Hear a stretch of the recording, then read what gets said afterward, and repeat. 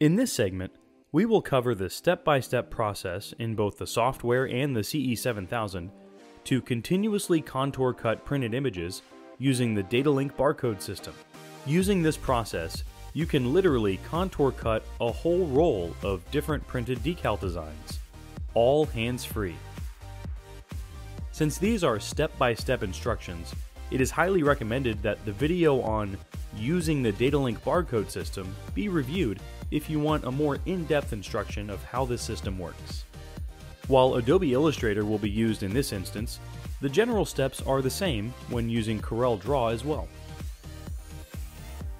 In this demonstration, we have two separate jobs. We have this job design that is shown on the screen, and this other job design, which has barcodes and registration marks already applied and is ready to print. So let's switch back to the other design to show how to get this job to the point of having barcodes and registration marks. In this job design, there has already been a cut line applied and placed on its own layer. To make this work efficiently, the first step is to resize the artboard so that it fits the artwork, the registration marks, and barcodes.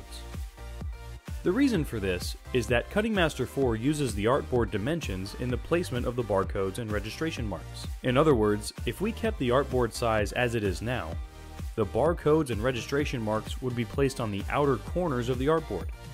This in turn wastes space. To tighten the artboard, click the Artboard tool in the Tools palette. Then in the Artboard Tool Options palette on the other side of the screen, let's click on the Preset pull-down menu, and then select Fit to Artwork Bounds. This will resize the artboard to the size of the design. The next step is to extend the top and bottom margins of the artboard.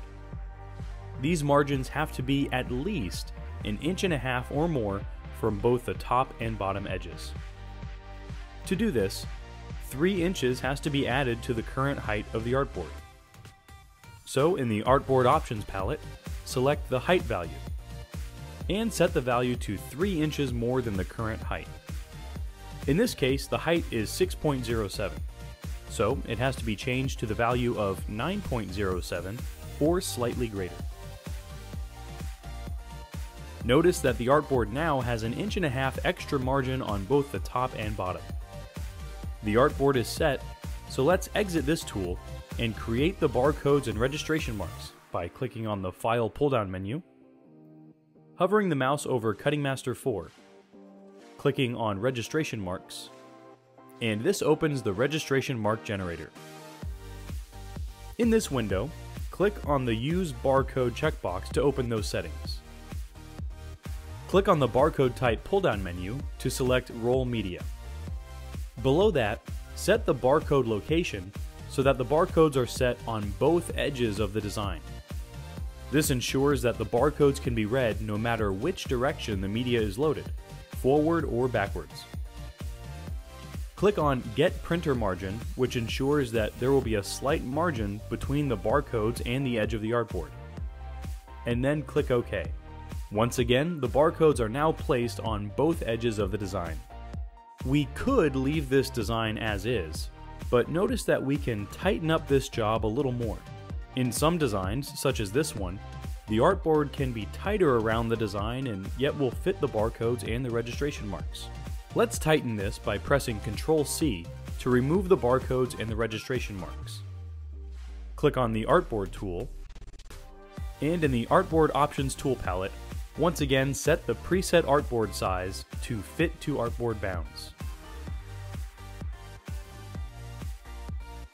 The artboard is set, so let's exit this tool and create the barcodes and registration marks by clicking on the File pull-down menu, hovering the mouse over Cutting Master 4, clicking on Registration Marks, and this opens the Registration Mark Generator. And then click OK. At this point, this and the other design can be sent to the printer. Keep in mind though, that if you're printing different jobs on the same roll, make sure that within the RIP, you specify that the jobs be aligned to either the right or left side of the media, and not the center.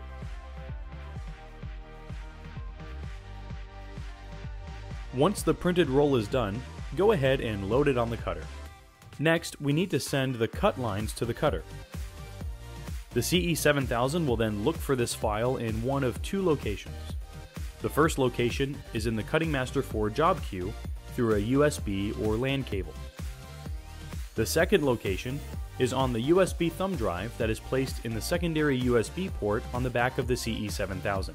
Therefore, before we create the cut file, we have to determine the location it was saved to, the Cutting Master 4 job queue, or a thumb drive.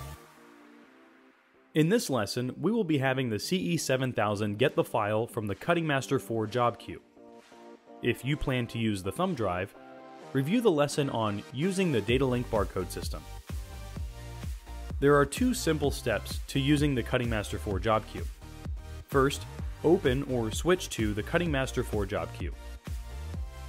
Click on the Data Link button on top of the window and this message appears. Click Yes, showing that you want to communicate through the Data Link server. And a red outline around the button will appear, indicating that the jobs can be accessed directly by the CE7000. Next is to change the CE7000 Data Link settings. This is done by pressing the pause menu key, pressing the right arrow key, pressing 1 for destination, pressing 2 for server USB, pressing enter to accept the change, and then pressing the pause menu key again to go to the home window. Let's switch back to Adobe Illustrator and create the cut file in the queue by clicking on the File pull-down menu, hovering over Cutting Master 4, and clicking Cut Plot.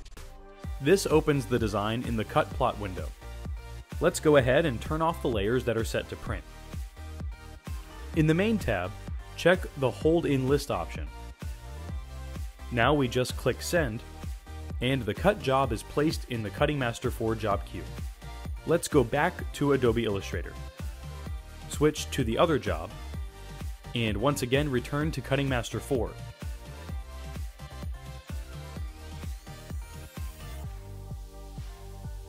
Click on the Layers palette to ensure that the print layer is disabled.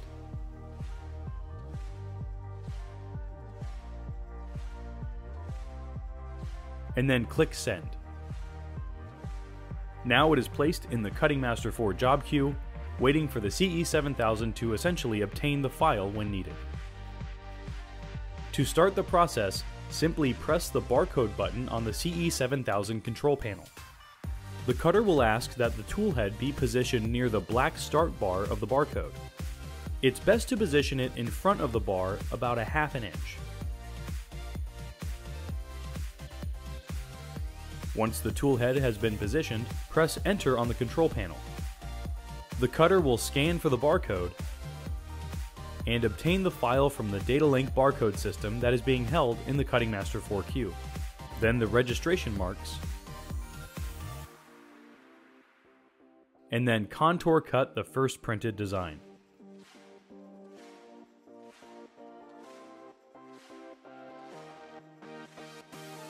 Once it completes the cut, it will continue and start searching for the barcode for the next job. Scan the barcode, finds the registration marks, and contour cuts the job. It will continue to do this until it runs out of barcodes, or you stop the operation by pressing the pause menu key. Needless to say, this operation is a very productive way of contour cutting multiple job designs.